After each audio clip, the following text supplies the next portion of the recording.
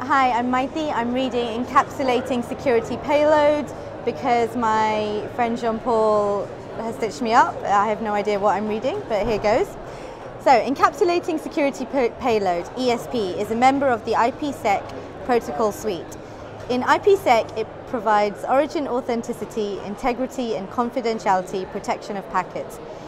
ESP also supports encryption-only and authentication-only configurations, but using encryption without authentication is strongly discouraged because it is insecure.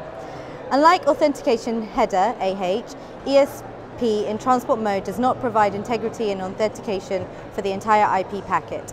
However, in tunnel mode, where the entire original IP packet is encapsulated with a new packet header added, ESP protection is afforded to the whole inner IP packet, including the inner header, while the outer header, including any outer IPv4 options or IPv6 extension headers, remains unprotected.